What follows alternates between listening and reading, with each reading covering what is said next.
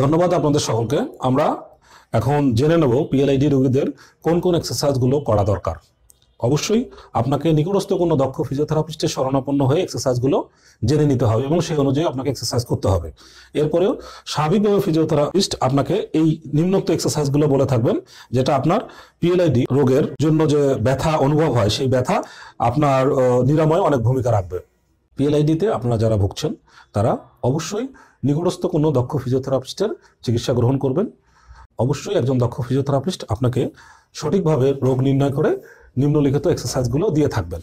এর মধ্যে অন্যতম প্রধান কয়েকটা জিনিসের দিকে আমরা ফিজিওথেরাপিস্ট লক্ষ্য করে থাকি।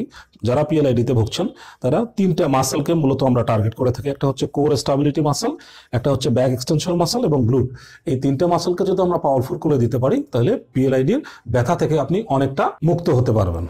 আসুন আমরা জেনে নেই পিএলআইডি রোগীদের কোন কোন এক্সারসাইজগুলো, বিজ্ঞানসম্মত কোন কোন এক্সারসাইজগুলো আপনাকে সাহায্য করবে পিএলআইডি থেকে আপনাকে দূরে থাকার জন্য, কিংবা পিএলআইডির যে ব্যথা আছে এই ব্যথা নিরাময়ে আপনাকে সাহায্য করবে। প্রথমত আপনারা বিছানায় ঠিক এভাবেই শুয়ে থাকার চেষ্টা করবেন। শুয়ে একটা একটা করে পা ভাঁজ করে বুকের দিকে নেওয়ার চেষ্টা করবেন। দুই হাত দিয়ে ধরুন, ধরে যতটুকু পারেন বুকের দিকে নেওয়ার চেষ্টা করবেন। এটা আপনি 1 থেকে 20 পর্যন্ত গুনবেন। গণার পর ধীরে ধীরে এ পাটাকে ছেড়ে দেবেন এবং অপর পাটাকে ঠিক একইভাবে বুকের দিকে সর্বোচ্চ যতটুকু নেওয়া যায় নেওয়ার পর 1 থেকে 20 পর্যন্ত গুনবেন, করে আবার ছেড়ে দিবেন। এই এক্সারসাইজটা প্রত্যেকটা পা আপনি 20 বার করে করার চেষ্টা করবেন এবং এই এক্সারসাইজটা আপনি 3 বেলা করবেন, সকালে, দুপুরে এবং রাত্রে। আপনি পিএলআইডির ব্যথা থেকে অনেক উপকার পাবেন। দ্বিতীয় এক্সারসাইজটা হচ্ছে আমরা কোর স্টেবিলিটি মাসেলদের জন্য এক্সারসাইজটা করব, যেটাতে আপনার কোর মাসেলগুলো, পেটের মাসেলগুলো পাওয়ারফুল হবে, আপনার ব্যথা নিরাময়ে অনেকটা বড় ভূমিকা রাখবে। আপনি আপনার কোমরকে ঠিক জায়গাতে রাখবেন, এখান থেকে নড়াচড়ার কোনো কিছু নয়, উপরটা হালকা একটু ওঠার চেষ্টা করবেন। ঠিক এভাবেই আপনি ভিডিওর দিকে তাকাবেন, দেখবেন এবং লক্ষ্য করবেন আপনার পেটের মাসেলগুলো শক্ত হয়ে যাচ্ছে। এটাকে আপনি ধরে থাকার চেষ্টা করবেন 20 সেকেন্ড ধরে থাকার পর ধীরে ধীরে আবার নিচের দিকে নামবেন। এটা আপনি 10 বার করবেন। ঠিক এভাবেই 3টে সেটে করবেন, সকালে, দুপুরে এবং রাত্রে। এখন আমরা অন্যান্য এক্সারসাইজগুলো দেখে আসি।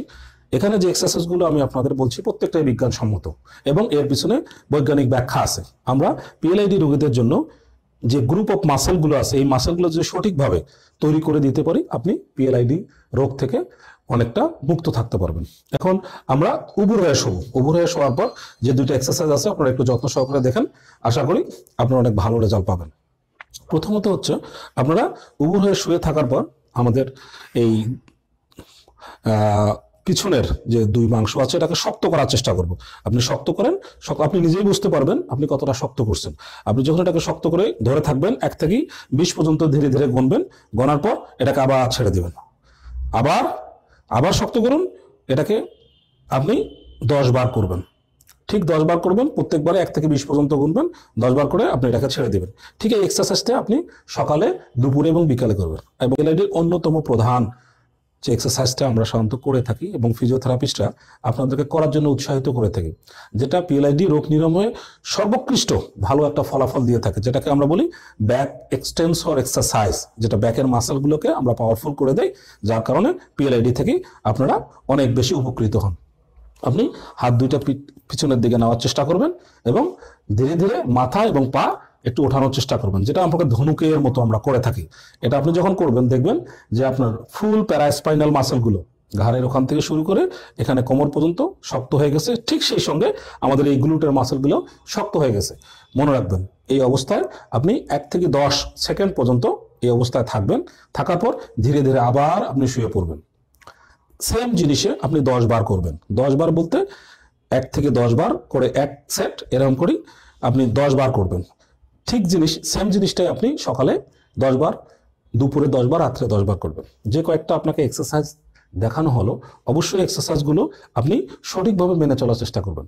বাট এতটুকু আপনাকে মনে রাখতে হবে এই প্রত্যেকটা এক্সারসাইজ পিএলআইডি রোগীদের জন্য ব্যথা নিরাময়ে সাহায্য করে। বাট অবশ্যই আপনাকে একজন দক্ষ ফিজিওথেরাপিস্টের পরামর্শক্রমে এই এক্সারসাইজগুলো গ্রহণ করতে হবে, কারণ পিএলআইডির অনেকগুলো ধরন থাকে। আপনি কোন ধরনের মধ্যে ভুগছেন একমাত্র ফিজিওথেরাপিস্ট আপনাকে এই বিষয়ে রোগ নির্ণয় করে আপনাকে সাহায্য করতে পারবে যে আপনার এই ধরনের পিএলআইডি হয়েছে। ধন্যবাদ আপনাদের সকলকে।